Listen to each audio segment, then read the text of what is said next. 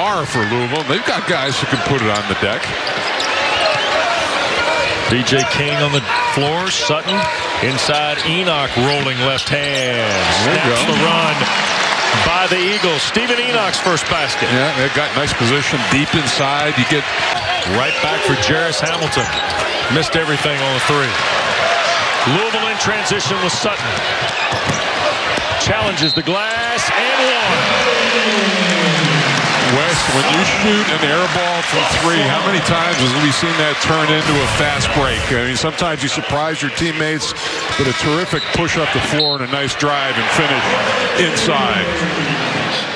So Sutton, who was 1 of 2 at the line a moment ago, goes back to try and complete the and one here. For the basket, blocked away. Enoch was down there. Cunningham for Sutton's three in transition.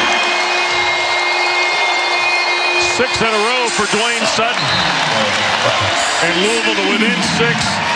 And BC wants a tie. Normal circumstance, I don't know that would be a great shot, but he's seeing a big basket right now.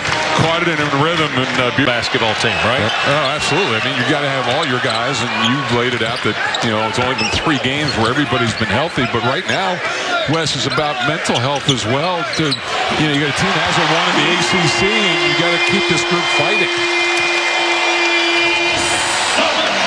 Louisville's got a 9-0 run powered by Dwayne Sutton. As far as game action, a lot more limited than the other guys.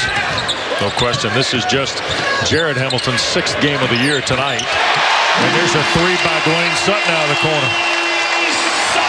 Wow. It's almost like Chris Mack called a time. He's around Bowman when he had the ball. Yep. Young man from Vancouver, Washington, 25 years of age, transfer from BYU, has become a double-figure scorer as you report. Again, and they're giving ground, but it's forcing, it's taking about 10 seconds off the clock before Louisville can get into their offense. And they're playing a little matchup zone as well. Laura rolls in another three.